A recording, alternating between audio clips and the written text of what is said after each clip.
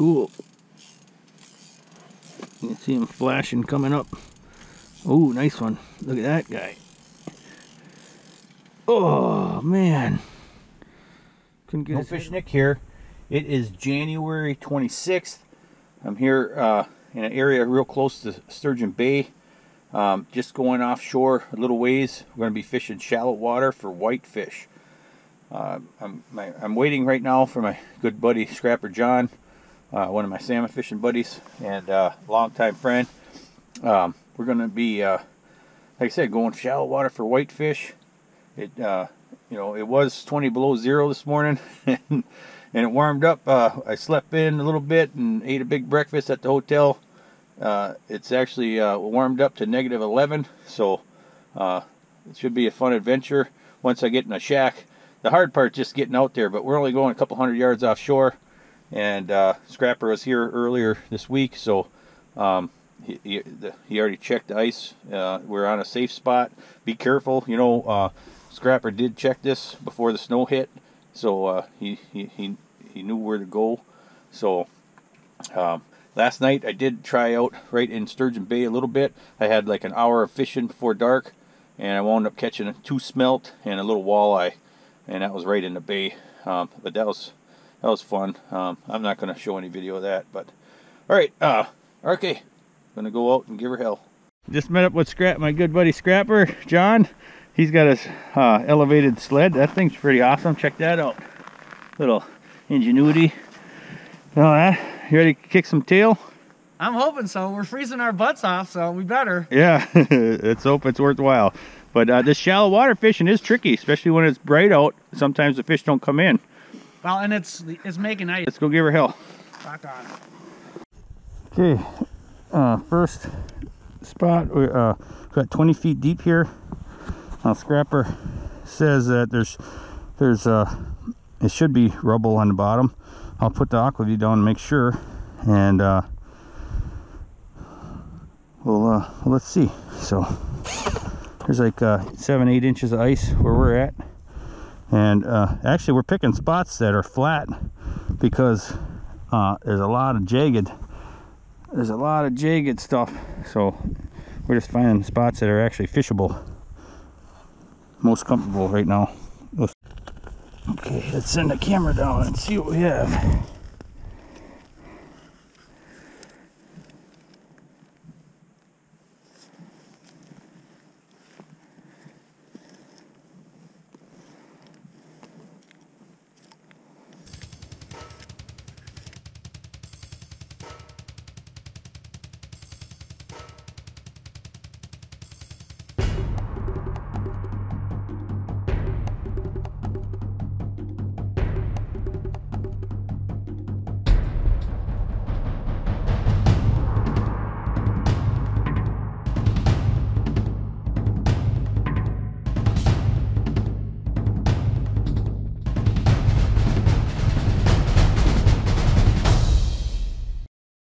Okay, first one just came in. He's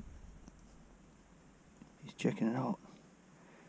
I was using this cast master and jigging aggressively to bring him in, and it worked. He came in from out deep. So he's trying to scope it out. I do have a goby imitator on another rod, but right now he's on this, so if I can get it to go.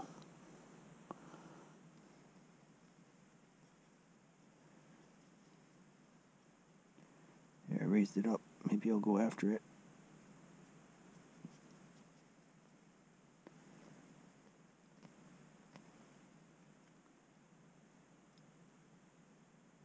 Hey, I'm gonna try that goby imitator real quick. Bass guys are gonna know what this is. The bass fishermen out there. This is a Ned rig jig, and I have some plastics I'm gonna use. I want to try. I saw another YouTuber using these, and I think he even somebody Somebody, either a subscriber or a YouTuber, recommended me trying these out. They're called the drifters. So, and if I set the hook, so I ordered some late last season, and now I actually get to try them. They smell it. They smell garlicky. Yeah, we'll see. We'll see how the whitefish like them. I figured the Ned rig hook would work with these guys, so I'm gonna send it halfway through the drifter. Okay, there we go. I want this jig to kind of stand up, so I'll put the knot back. Alright, let's try the drifter.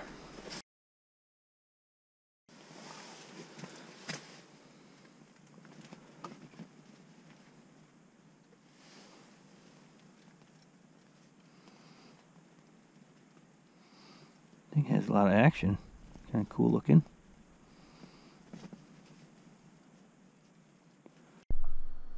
In this case, the drifter did not work. I tried it for quite a while, and I couldn't get any fish to come in on it, so it might have had too much garlic scent. I'm not sure. I'll try it again when I fish out in deeper water or for trout in the future. So, but for now, I'm putting it away and bringing out the Castmaster again. Okay, I went back to the Castmaster. I tried the tungsten jig. There's just not a lot around. The Scrapper's in closer, and he has 2 on the ice. So he's definitely doing better than I am. So I might have to move in shallower, just because there's just not much around down there. Oop, there comes one. Just saw one.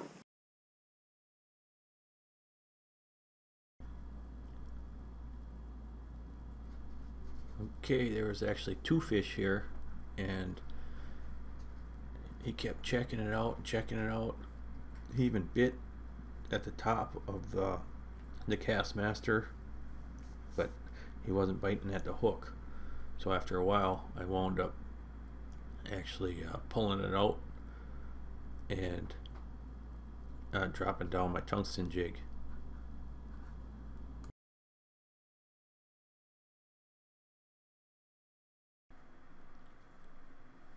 Okay, I did drop my tungsten jig with 2 waxworms on down to the bottom. It took a couple minutes for him to lock in on it, but once I did, he bit at it a couple times.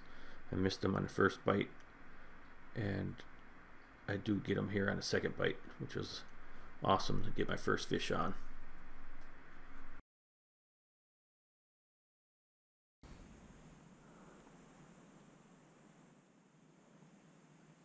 Got him this time. Got him. Boy, that's a big fish too.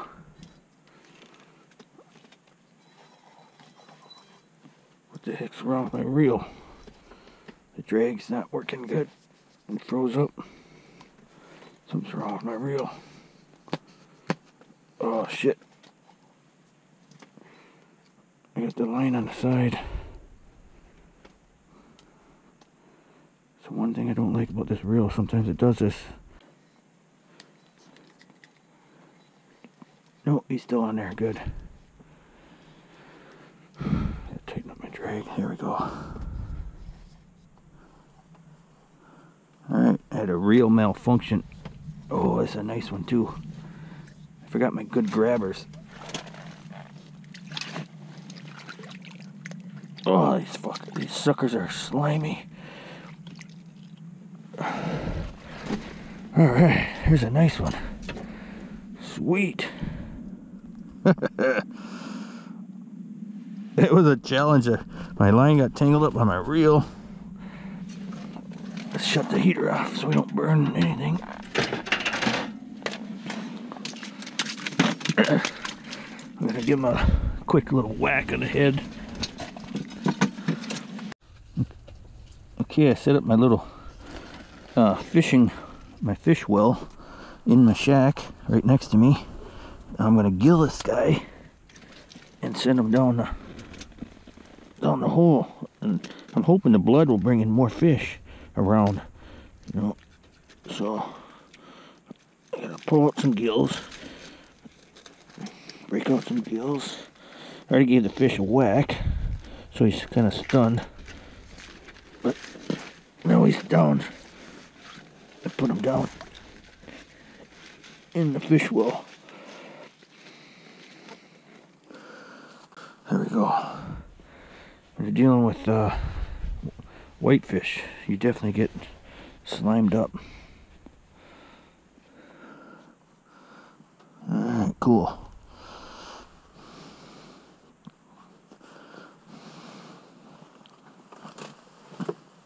Skunk is out. Little update. It's been pretty slow. You know, fish comes in now and then and looks, and but Scrapper I believe has 4. So let's go check out Scrappers. And plus, in this really cold weather, I gotta clear my camera hole a lot because the camera cord keeps getting frozen in tight, and I don't want it to, the ice to I want to be able to get it out. So let's go free up the camera cord and go check up on Scrapper. Aqua-vu Star Dairy, they make some awesome sausage sticks. They're there's like a hint of pickle juice in them. They're just really good, like good and Bloody Marys. And anyway, anytime I go by Aqua-vu, I pick up these sausage sticks or beef sticks, and then also their string cheese is the best I've ever had. So if you ever go by Whitefish, stop in to the Star Dairy, get their beef sticks and some of their string cheese, which is crazy good. Okay, let's go share some of these with the Scrapper. Holy cow! She's making ice today, boys and girls. Made about a ½ inch since we've been here. And this is the 3rd time this hole's been cleaned out. Around. Hey, buddy. Whew. How you doing? Oh yeah, you got some nice ones. A couple 5 now. Dandies. All right. Yeah, freaking all of a sudden it just turned on and shit went nuts. Yeah. Oops. No, that's all right. Yeah. Ain't too bad. Yeah, it all of a sudden things just went crazy, and all of a sudden they come in and they're hitting really hard and fast, and cool. Yeah, I mean, all it's right. better than when we first got here. Yeah, I might have to move in shallower too, or do something, because well, they do show up every now and then, but it's been a while. So what kind of depth do you have here? Oh, you're just sight fishing them, or? Yeah. Yeah. Okay. Yeah, I keep cool. my that's my tungsten jig on the left. Yeah. And then my jigging repel on the right. And I just, actually what I do is I hold the rod like this. It's a lot easier to watch down the hole, and then I just go like this and just keep pounding the heck out of the bottom. Yeah. And all of a sudden they'll come in, and sometimes they'll be jigging up like this, getting ready to dive, and they'll smoke it. Oh, cool. Yeah. All right. No skill. Hey man, you're kicking my tail. So. Freaking skill. All right. It looks like. Nice for a sausage. Yeah, you want another one? I got a lot. Maybe one more. Yeah. This is our lunch. I gotta have a beer too if you want a beer. Nah, I can't do beer yet. I only brought 2. I'll definitely can't do beer. Okay. Later on. Okay. This is where I had multiple lookers come in and that would not hit, and I don't want to bore everybody, so I'm not going to show a lot of it. But finally I had this one coming in on bottom. If you look at the bottom of the screen, he was interested in the tungsten jig, and he actually grabbed her. So fish on. Got him. All right. Not very big one, but still gonna keep them. We'll make a little fish stick. Number 2. Actually, you know what? He is pretty small. I changed my mind. We are gonna let this guy go. I'm gonna set up the standard whitefish rig. I'm gonna put a jigging wrap on the bottom, up about 15 inches. I'm gonna put a swivel with a hook for, and that's kind of the normal rig that we'd use out deep, and that's what I'm gonna set up. Okay, I have a modified puppet minnow looking like a jigging rapala style. I got a piece of gulp on the nose, and I broke off the plastic on the rear, took off the center hook, and that's going to be the weighted part. And then I got a little floater set up with just a wax worm for the upper part. So these rigs work really good out deep. Let's see if they work in the shallows. Should, based on what I saw today, it should work. Okay, there's one down there. Oh, he hit the puppet minnow. He hit the puppet minnow and I missed him. See if he goes back and grabs it.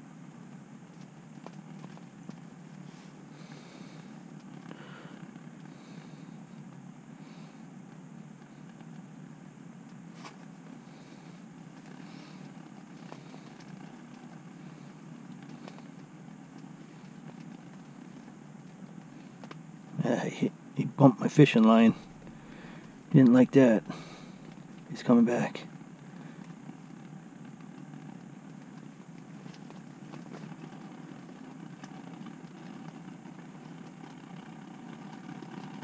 Come on, buddy.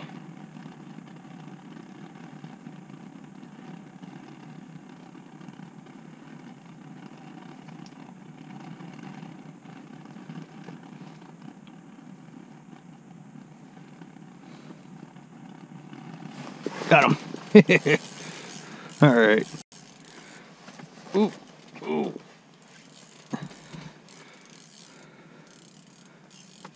Cool.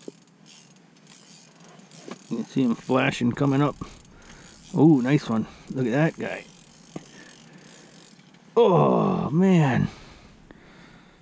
Couldn't get his head around. I lost him at the hole. I even took the center hook off so I wouldn't catch the center hook. You know, inland lakes, a lot of people break off the outer hooks because most of the fish come on the center. Well, for whitefish, they grab on the ends, and that's usually where I catch them. And so I take that center hook off. That was cool. That's the first time I seen a northern out here. That was a northern pike that just came up. Maybe he smells the blood from my one in the live well. Fish down there. I took the camera out, so there's no more camera view. So I'm just going off my hummingbird now. Okay, I have one down there checking it out. I'm gonna, ooh, he's checking out the, there we go. He hit the slider rig. Cool. Cool, it's been dead. I was just talking to Scrapper on the phone on how dead it's been. Oh, look at this guy. Nice one. Perfect eater. Sweet. Long in between bites. Hope maybe this is the change that we needed. It's getting later in the afternoon. Maybe the bite will pick up. It's getting slippery in here. I'll put them in my little bag.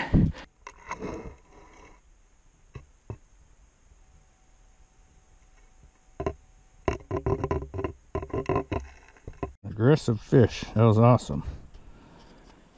He meant business. Hopefully we can get some more like that. That's a bad thing about shallow water whitefish. It's tougher to catch them in the shallows than like when you go out on a big reef.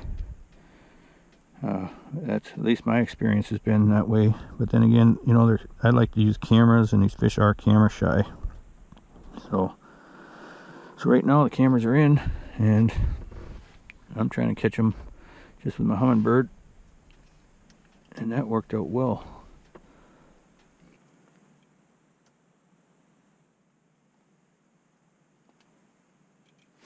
There we go.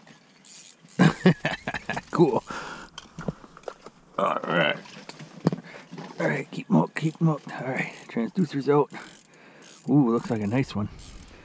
Shut off the heater. Okay, so no. There we go. Sweet. Alright, nice one.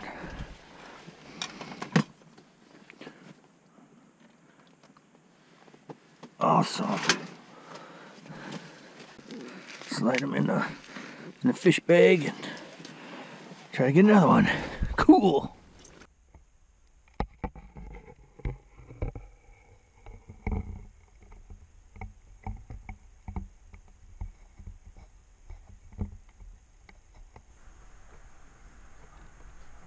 The fishing's been getting more consistent here. This was after 3 p.m.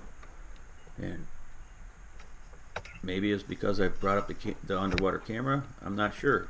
Maybe it's because of the blood from gilling the fish that's in my little dead well bag. I'm not sure either, but either way, I was happy because I was on them and they were biting. Let's catch some more. It's starting to get fun.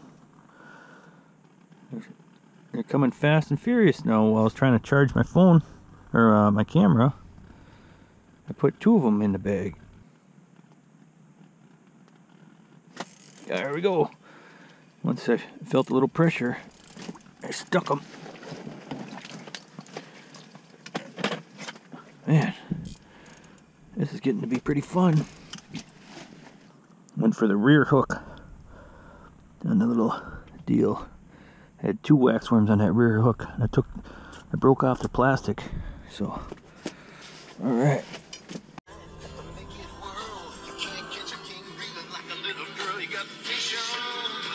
My ringtone. Okay, there's one down there. There we go. Oh, cool. Now, I gotta pull my. Try to get it past my sight camera. I better shut off my heater.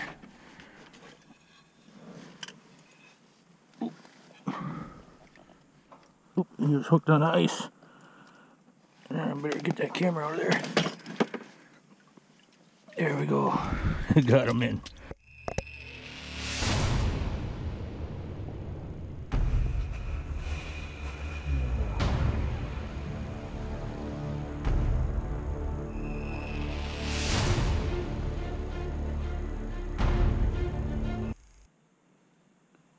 If I can catch one here, I'll call her a day. Okay, here he comes back. Here we go. Alright.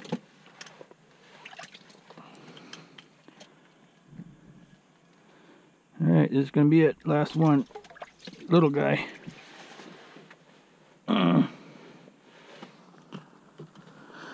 Cool. Do a count and see what we got.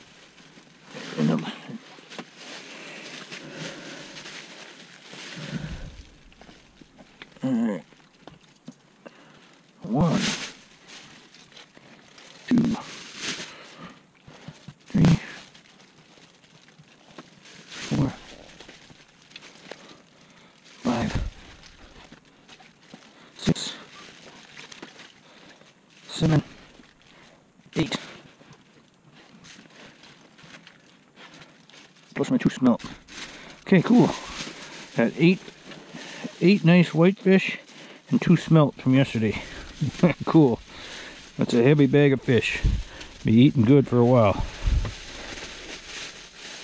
And people that say whitefish don't taste good, I don't know what's wrong with them, because I can microwave these.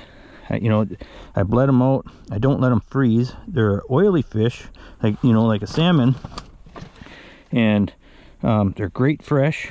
You can take the fillets, like I said, and put them on. You skin them, and you put them on a plate. You can microwave them with just butter and spices, and they're freaking awesome. So they're awesome eating.